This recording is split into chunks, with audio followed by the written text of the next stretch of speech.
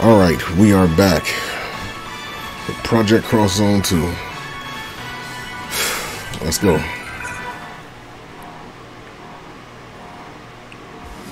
Is the stream messed up or is the stream good? So I just got an alert saying something. I don't know what it was.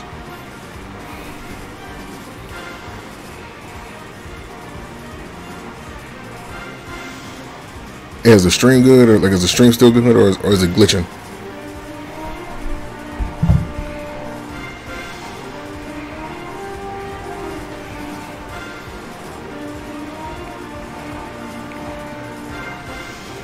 I'm assuming the stream's still good.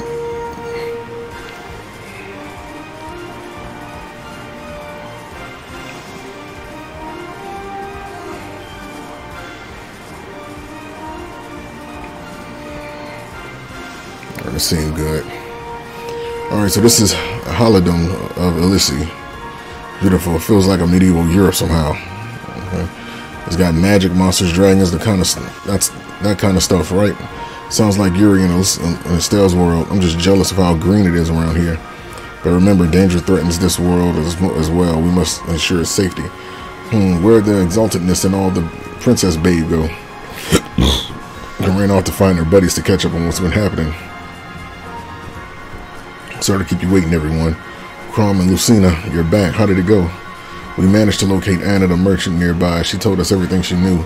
The merchant feels like we're bumping into one everywhere we go, every world we go to. Are you sure we can trust her? I mean, you know, ethically suspect some of these merchants are. Perhaps we should at least offer the benefit of the doubt.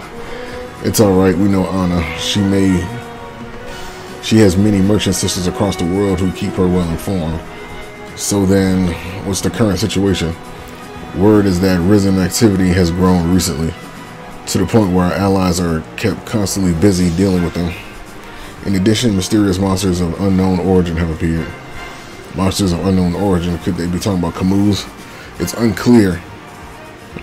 But what is clear is that there are quite a few there who are not Camus. Really, what do you mean? They're on a continent of Elysi. There's a portal there called the Outrealm Gate that leads to other dimensions. Sounds like a rift that's managed to stabilize itself. I suppose at any rate we have heard that a mysterious army has emerged from around the gate. In addition, there are reports that gold chains have been spotted at the Outrealm Gate as well. What? So, the last set of chains that Oma mentioned, they're here in Elysi? A mysterious army? Did you happen to hear any information about them? Anna said that it appeared to include an Iron Soldier along with fearsome beasts that no one has seen before.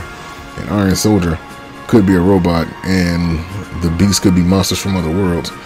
Sounds like all sort of trouble we snuck into. Who do you think's behind this? Either way, we better hurry before one of these visitors decide he's going to introduce the locals to this broomstick. Yes, definitely.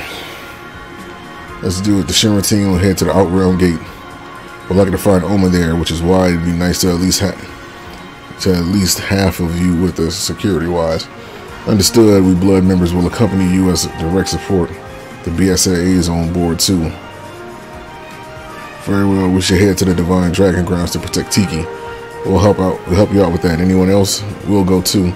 We don't want to risk anything happening to that nice dragon lady. We'll guard the perimeter and scout ahead. I'm concerned about what Sigma is up to. Well, I guess there's nothing to do here. I'll go check on the dragon lady too. On our end, we'll gather as much intel as we can. Thank you. Yeah.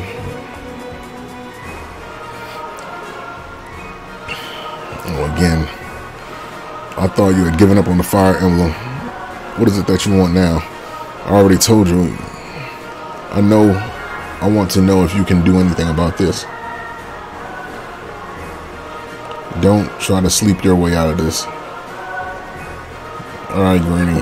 Now you've gone in. Yeah, don't you even know how to wake a sleeping beauty? Some prince you are. Shut up, no one asked you to come along. Don't you have Sigma's boots to lick somewhere? I never swore loyalty to Sigma. I do think he at least could put the golden seed to good use though. If you're too weak to handle it properly, why not turn it over to him? What's this all about then? The golden seed, he called it? the sealed from some otherworldly power.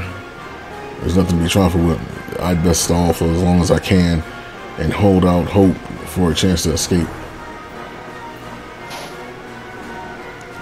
So this is the place, huh? Butt cheeks, I thought you were at Ryugu Castle, and you're that foreign monstrosity who stole the magic seed. Didn't make you any prettier. I'm sorry to say.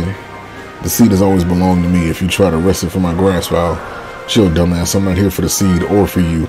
I'm here for the green-haired chick. And whom do I have the pleasure of meeting? You have an air of an outsider about you. Yeah, from your perspective, I guess I would be. What's it to you?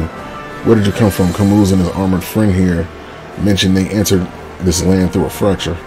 Not me. I used that gate thing off to the south. Yes, I know the one. The Outrealm Gate. It would seem that it has a role in this incident as well. Very well. What is it that you wish to see about me? I heard you got some kind of special power. My boss at Shadowloo wants to see for himself. Come on. Shadowloo, I'm not familiar with that town, but either way, I'm afraid I cannot leave this place right now. We also need someone who knows how to operate that portal thing. Outrealm Gate or whatever. In that case, I have even less incentive to accompany you. So Shadowloo's begun invading other worlds. Good luck. You don't need it. Oh, this robot from Sigma's army. You got a problem with us, Metal Man? Get in our way and I'll snap every transistor in your body. Shadowloo can do what it wants. It makes no difference to me. If you don't care about the Golden Seed or dimensional portals, why are you here? It's my destiny to be here. You lot just happen to show up. You got a circuit loose in your head or something? I don't have time for this. I think you all should take your leave now. Chrome Shepherds don't stand for this. They could be here any moment. Is that what's supposed to be a threat? Maybe once I crush those beetles, you'll finally feel like breaking this seal. Speak of the devil, look like the sheep herders or whatever are here already.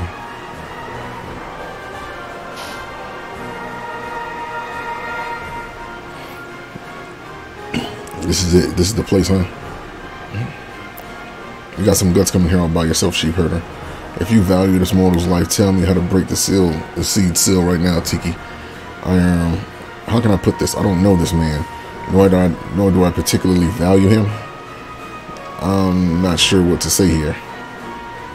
I can feel it. This is it. He's coming. So the demon inside you led you here. Yes, that's exactly right, Zaggy. Just one of the robot's friends, huh? Jacked up in the head by the looks of it. He simply can't contain the demon within himself. Good. That's how you grow stronger. A blade calls to me. Calls to death. I like him. Why is this happening? I need to sit down. Are the sacred divine dragon grounds no more than a meeting spot for creatures of weakness now? I know this must be a dream. I just need to drift back to sleep. It'll be all over. Don't you try to escape from reality. You get this seed unsealed right now, or that's far enough, Camus. Touch a hair on the head of the Divine Dragon's Oracle, and I swear you'll regret it. It's that Crom fellow, and of course you got Valkyrie with you, blasted. We found you, Camus. Everyone careful, look, Camus is the only threat. What, no X? I can't imagine Sigma killed him already. Oh crap, here too? I can't get away from your stupid faces, can I? There you are, Yuri. I knew the Golden Seed would draw you out. Boy, lucky us, the gang's all here. Shadowloo, Sigma Army. Don't you have anything better to do? I guess why Camus is here. But where'd all the others come from? So that Iron Soldier we heard about must have been Vile, which means, yes, that must have come from the Outrealm Gate. Lady Tiki, are you alright? Camus has her trapped. Looks like she's unconscious. Lady Tiki, oh no, I'm so sorry. If we only had gotten here earlier. You sure she's not just sleeping? Oh, come on, Lucina. Thank goodness you're here. We're coming for you in our Oracle ship. Please try to stay as far away from them as you can. You'll never catch her. You'll never have to leave that spot ever again. You're wrong. We'll see that Tiki comes to no harm, I swear it. An ambush. They must have been hiding in the bushes. Like someone came prepared. Let's see what they're capable of. Works for me. No need to waste grunts. I don't have to. Looks like we'll simply need to charge straight on ahead if we only get greater forces on our side. The others probably won't notice the commotion until it's too late. Look over there. Is that?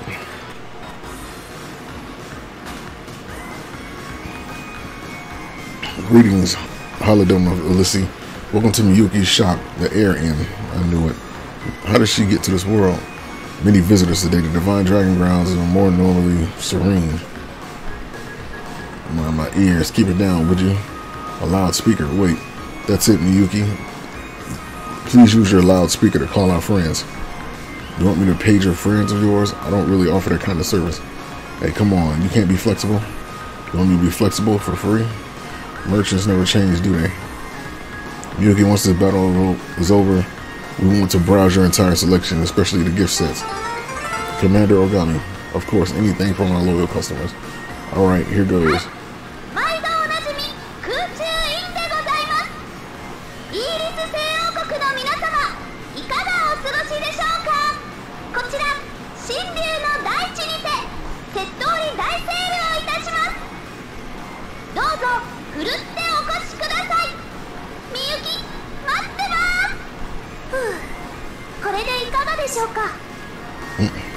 Well, it certainly was loud.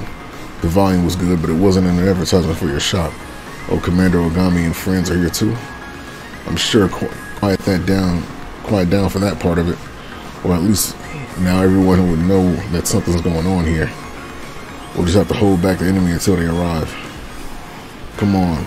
Wow, thanks. My ears are gonna ring for a week. Come on, let's shut them up before they annoy anymore. You said it. Head up with these creeping pests. Reinforcements come. X is among them. You know, I'm perfectly okay with that. I don't care, Yuri, now that you're here in front of me. Nothing else matters. Here comes the brawling and bloodshed. Could you wake me up when you're done? Certainly. We'll make sure it's over in time. You wake up.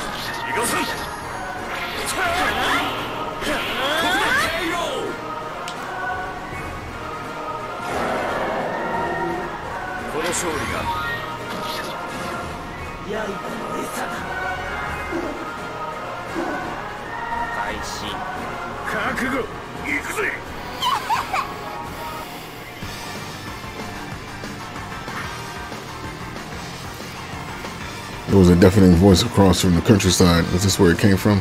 Well, this is group notice, Ogami and Chrom, so this must be the Divine Dragon Grounds. So that's the voice we heard was Miyuki's from the Air Inn's loudspeaker. I see we've got no other guests. We got other guests. I knew you'd come, X. Wow.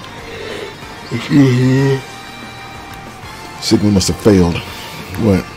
You mean you didn't tell Sigma about this path to the world? I need him to get stronger. Strong enough to defeat you all. And you don't think the Golden Sea will do it? Not at all. We don't even know if it's possible to break the seal on that thing. For all we know, it's useless. What? I came all this way because you said the seal could be broken here. Unlike you, I'm not one to pin my hopes on plans that aren't assured of success. You slug.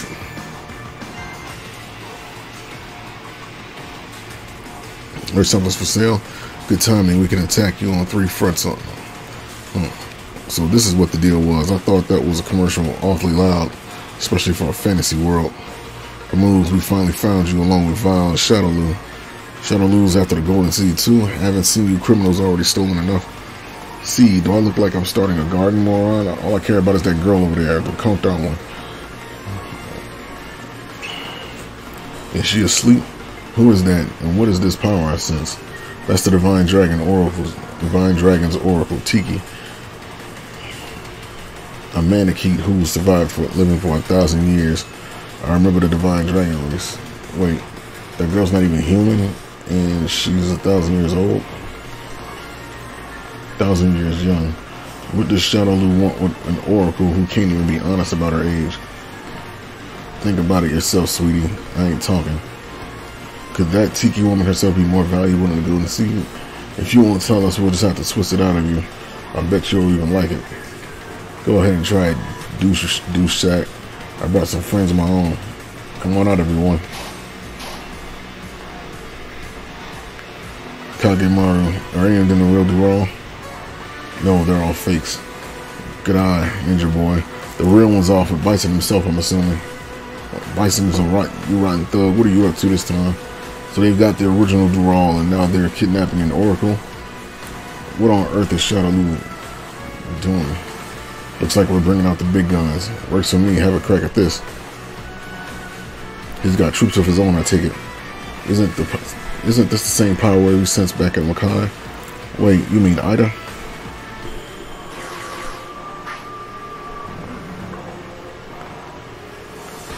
Brother Hunter, I thought we destroyed that threat back in cyberspace. Remember, Hibana, we know that Ida was strong enough to make a physical form in Makai. Wow, you mean this cyborg is... Yes, it was brought back to life by Ida. At this point, you might say it essentially is Ida. Just like the multiple skis we saw in Makai.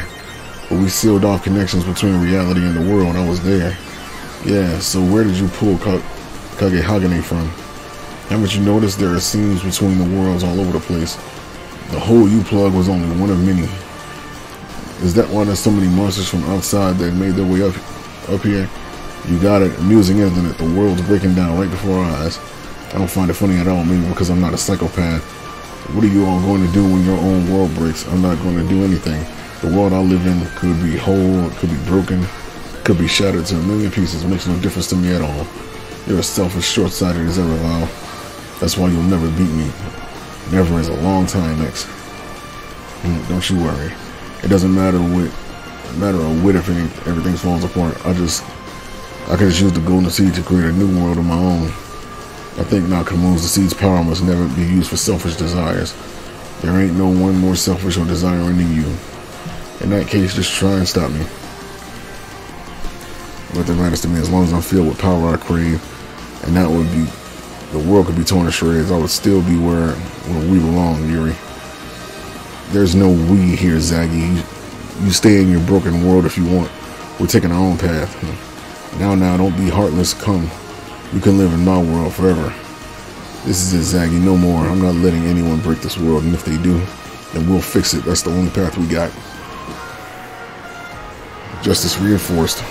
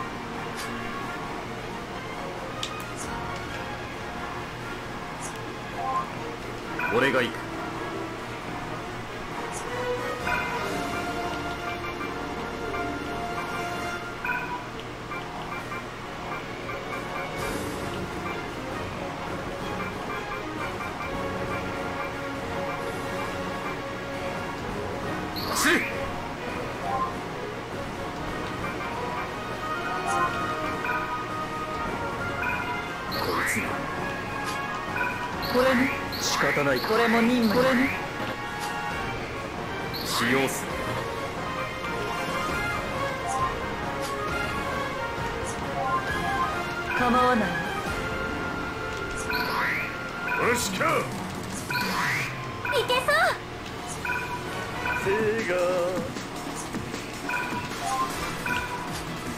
使うよ。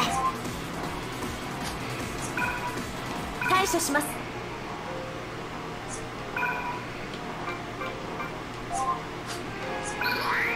参りましょう。運命が変わります。年を決め、これなら届く。そこだ。覚悟で終わりだ。勝負だ。貫け。終了。この調子でもっと強く。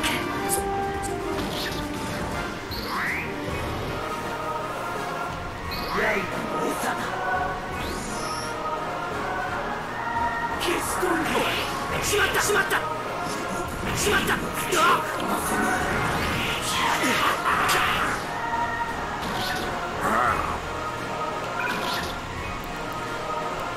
今度はこちらから敵を撃つ光。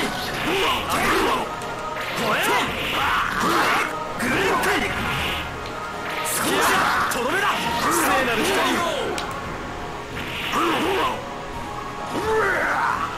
ちっとやばかったが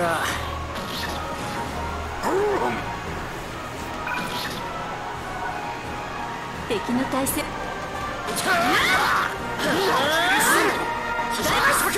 銀の槍。狙い撃つ。この戦い私が預かります。行きます。はあ、訓練中どうしても。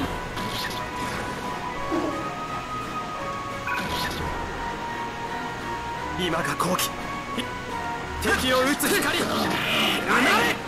打ち崩す友人賞。当たれ。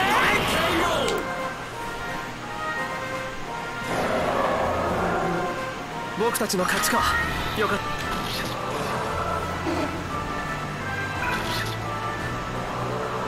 今度はこちらから行きます。左ます。狙い撃つ。逃がさん。終わりだ。数一度。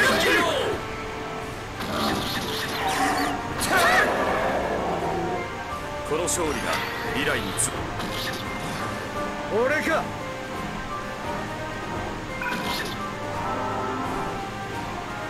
仕留め損なったよ。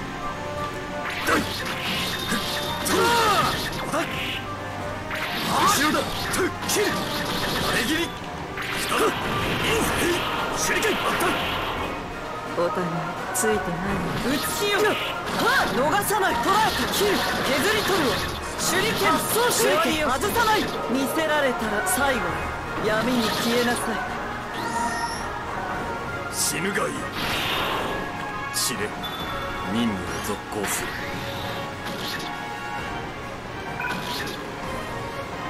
素人透明者のカード落とし。まだ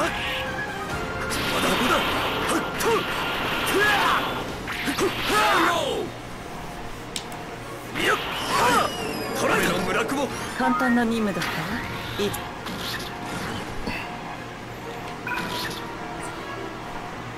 調子に乗ってミスをまめ返し。コランシュ天下無双水が落ちろ。そのまま切り続ける。幻想演技。PC ボディでの戦いにも慣れてきたね。俺は早い。いざ。今度はこっちの番だね。ミスをまめ返し。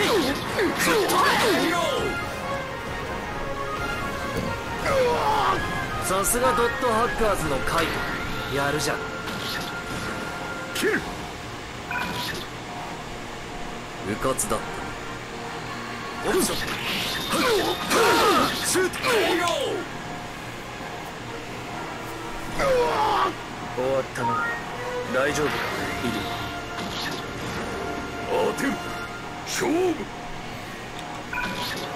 行くぜ。いいね。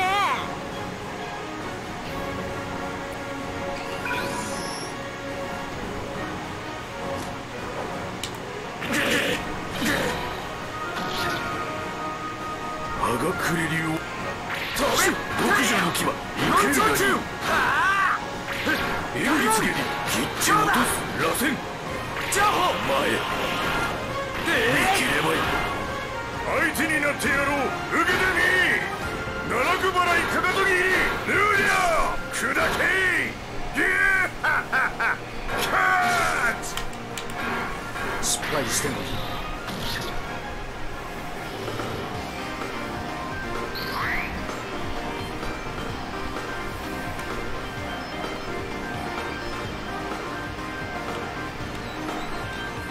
わしじゃな。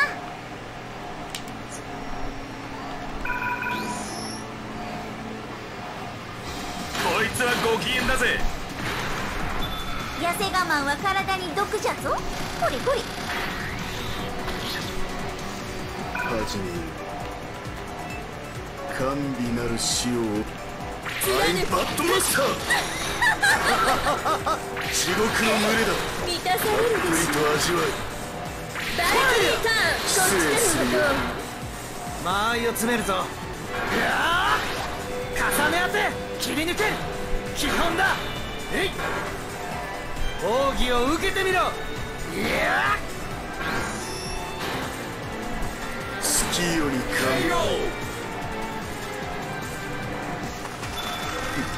退屈な相手だそうね。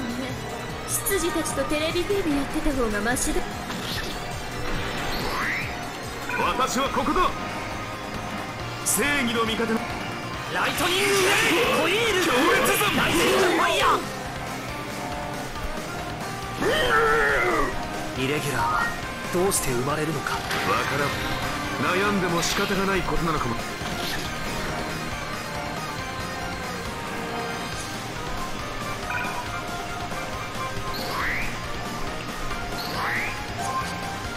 私あなたその空気だ発送しろ皆さん汚れた歯し The swarming Nancy can't leave after this. Come forth this time. I suspect the moves will bring me. Antino. Listen, you have not disturbed this world enough. We've already pushed them on the ropes. Just one more push and they'll be gone. Indeed, if this is the last surprise, we should have no trouble purifying the divine grounds. そう簡単に両方弱点賞まだまだまた演技つけりセイガーはがり七く落とし相変わらず人間狂気のようだな道を戻る強気でクラメック登場。叩くぞ当てる怪盗だ。天気クラメック登場。危ない。叩くぞこの戦い勝ちましょう。勝負をかけます。狙い撃つ。覚悟しろ。後ろ。私だって PMF だから手榴弾だぞ。撃つべし撃つべし。前に出るからカッチコチよ。終わりよ。お気に入りのフライパン。これでどう？これで飛んだけ。気持ちで負けちゃダメなの。大丈夫だ。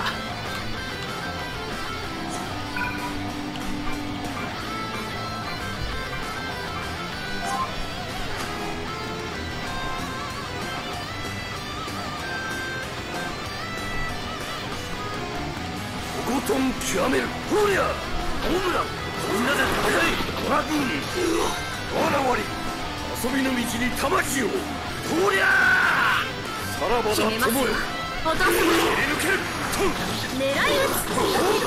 そこどこを見せる。敵を撃つ光狙い撃つボヤ友人賞グレーティンロー戦力とどめだクリア避けて行くよ有利決める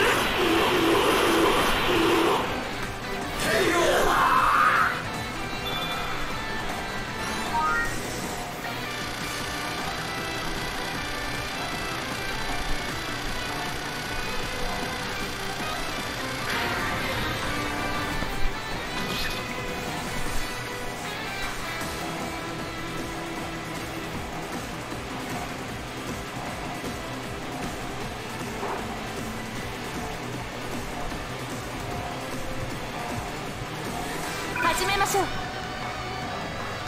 ハセオはショート。オラオラオラ吹っ飛べ天下無双リズムどうしよう言い続ける面倒なやつを残しちゃったか。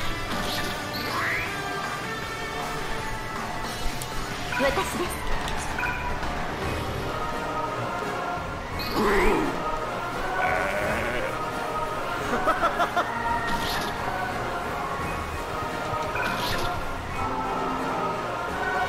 仕留めそう。ダメージ B ドライロー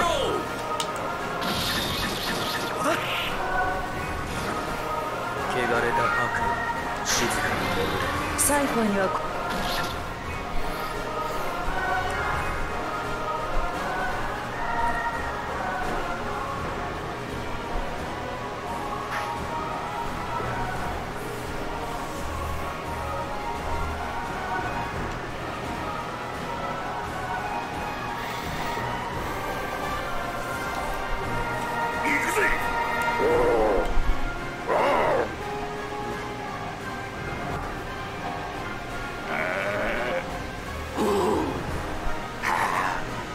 どきな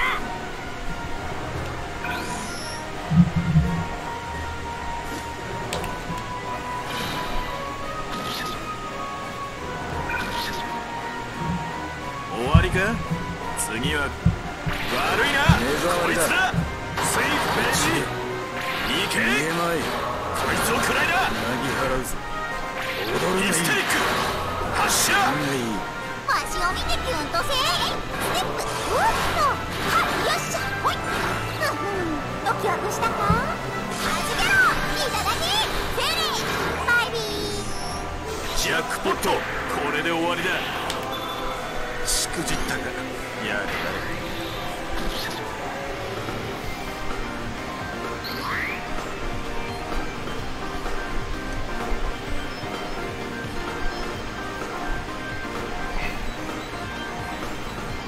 構わんぜ。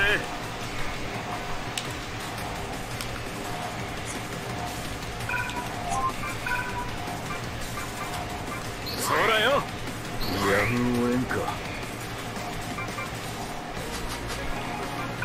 これに使うぜ。遠慮せんぞ。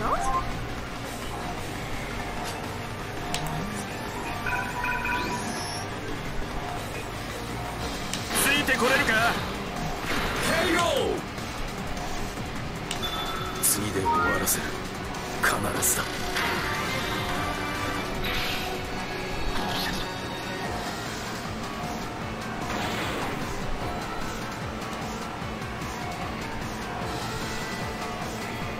行くか。退屈そうな。燃え尽きろ受けなさい。デモンクレイドル貫くバッドマスターシャドウブレイ地獄へ行け。ミッドナイトプリンス。そうね。デリシャス退屈な相手だ。そうね。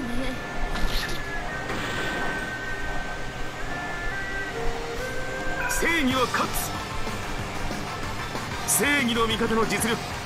ライトニングウェーブチャージショットホイールこれつけライトニングファイヤーオランタン発射ジェットサイバーチャージショットファイヤーウェーブ幻を見ろ。ラッシングバーナー大光線キャプテンコマンド剣山カーネル号サージェント号アレスの翼よキャプテンファイヤーチェストパワーグローブフルパワーだ。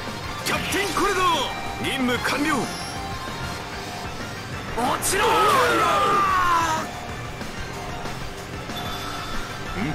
素晴らしい動きだったぞ。しまったついてない。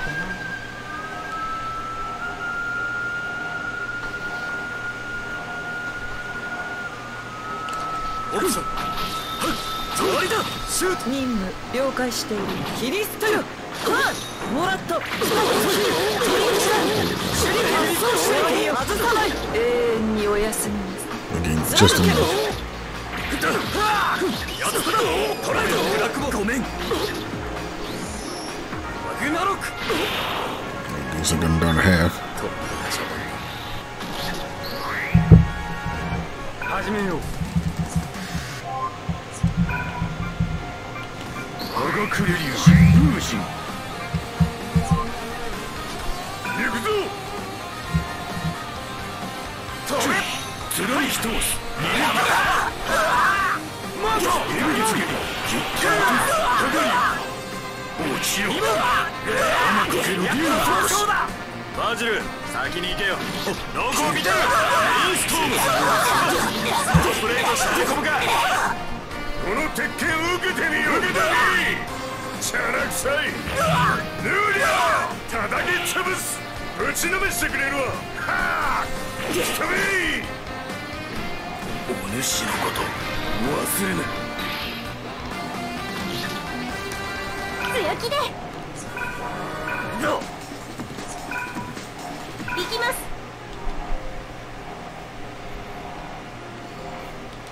一層つばめ返し。吹っ飛べ。オラオラオラクラッシュ。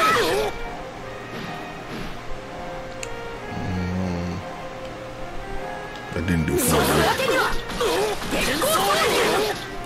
いい距離です。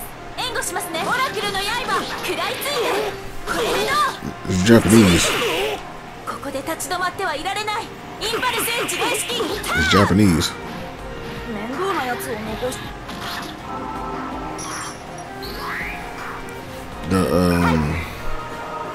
The voiceovers never got translated over to English.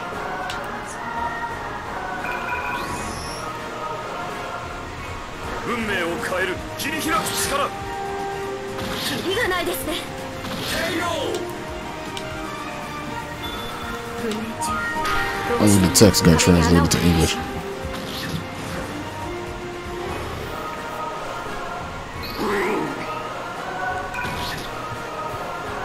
反撃を開始し。ほえ。そこだ。ルミナンサイズ。そうだ。 Nope. I don't even know what that is. That's an anime or that's a movie? これ以上はやらせんぞ。こ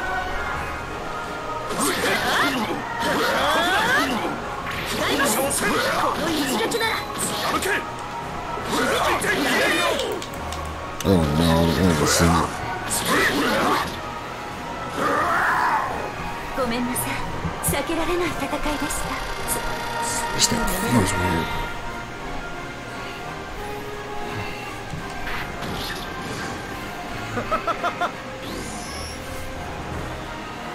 ホーミングだ。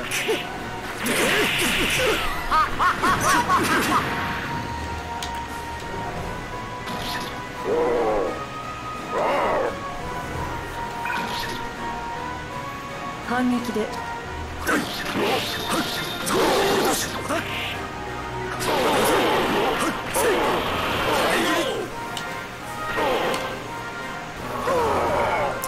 Yeah.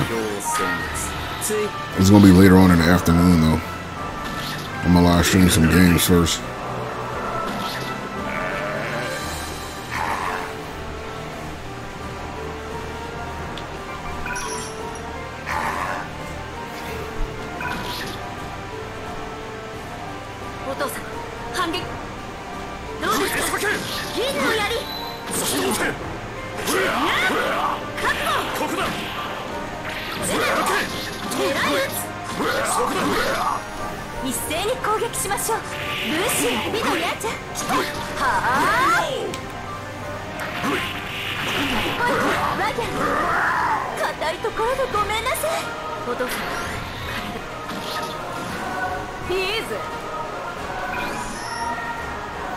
When's the next night live? I'm gonna do one tomorrow.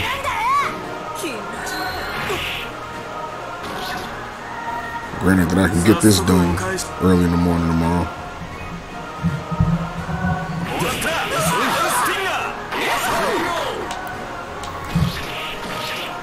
I done played the hell out of Bayonetta and I gotta upload them videos.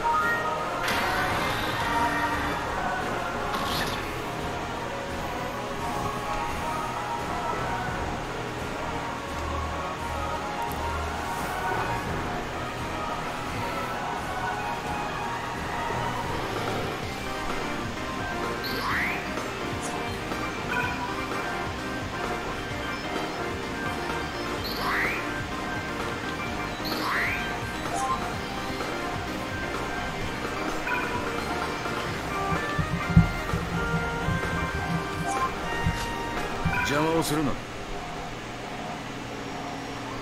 わしが相手じゃ。こう悪いなこいつだ。トライだ。終わりだ。ラウンドトリップ。遅い。ほらこっちだ。Yeah, fair to the game. I never even thought about it. さて踊ろうか。切り刻んで終わりだ。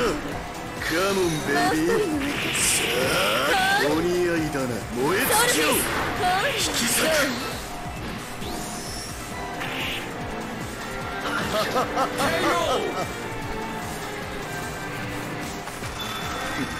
退屈。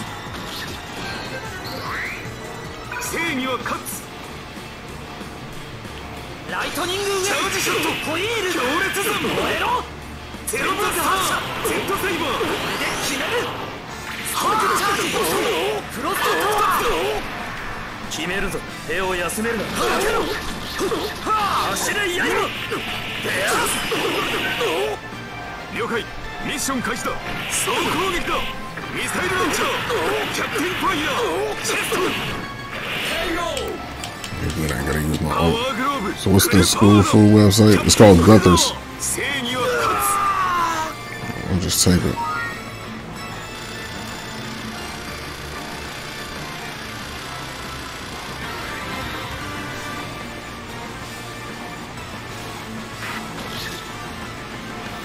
So ready to sell our score? Fine.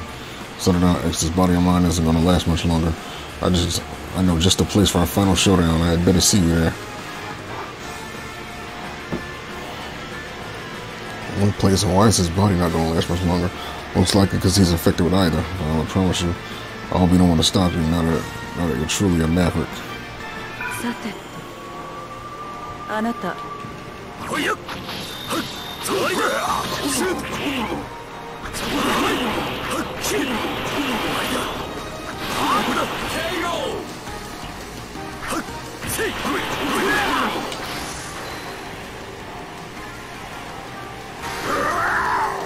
つゆと消えるがいい。よし。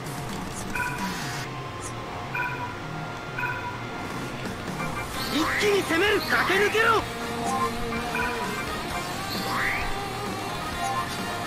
正義を示せ。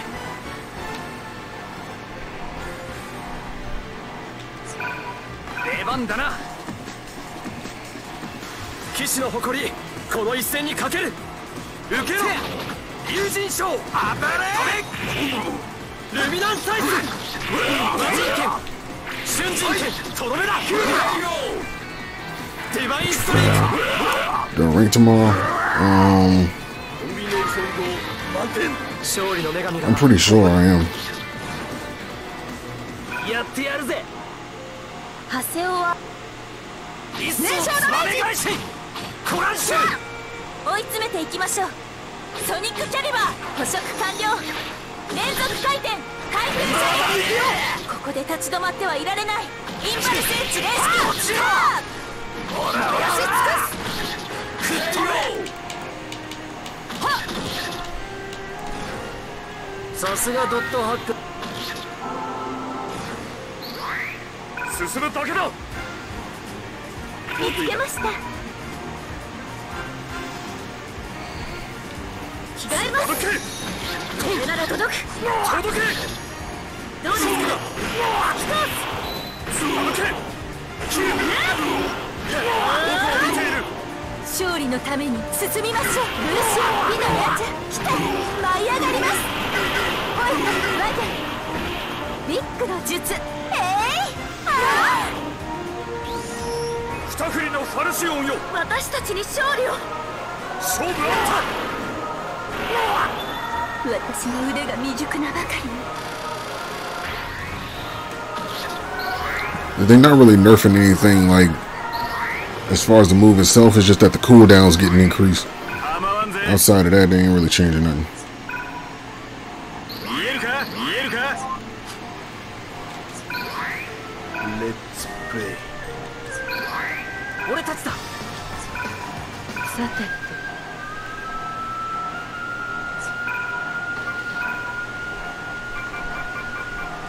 来い。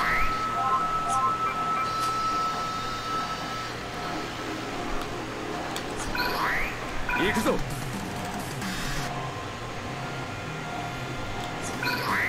行くわね。ほりゃ敵を撃つ光魔人剣打ち崩す友人将グレン君ルミナンサイズこの戦い勝ちましょう。勝負をかけます。狙い撃つ。そこどこを見ている。ゴトン極める行くぞ。キャストビート風神力パンツァーオーリア真面目に遊ばぬなら緊急爆発さらばだ友よ。聞くことの勇気か。行きます。運命を変える。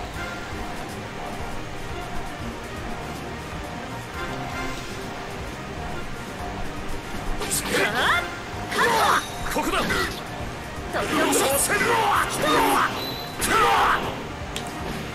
すまんだが次はしと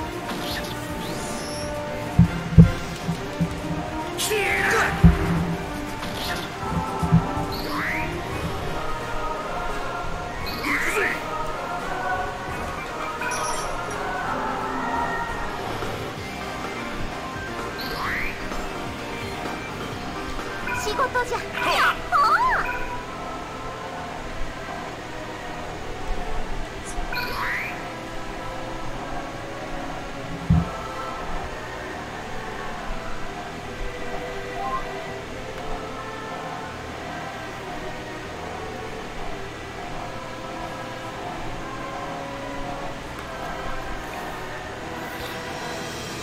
Oh, I gotta order some more. Damn.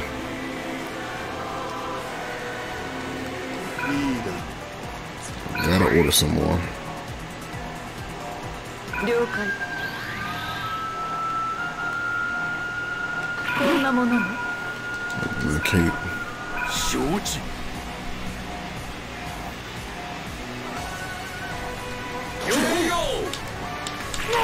剣一つ忍着。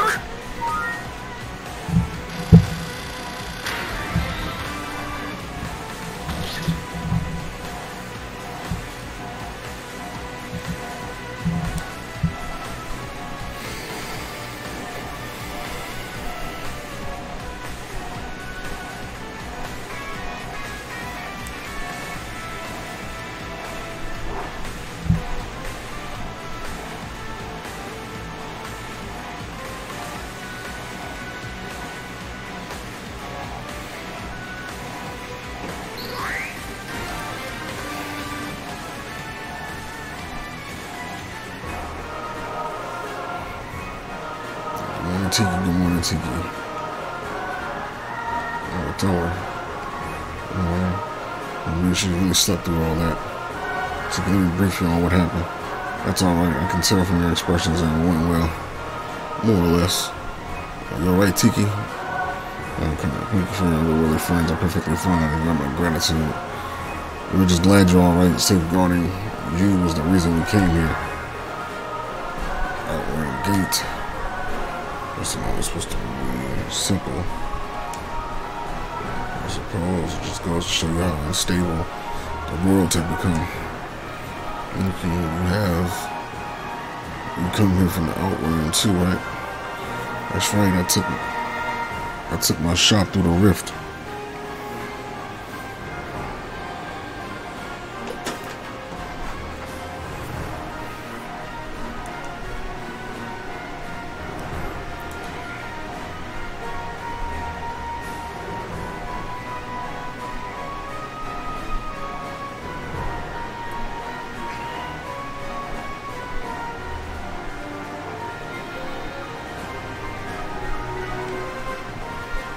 It could be dangerous.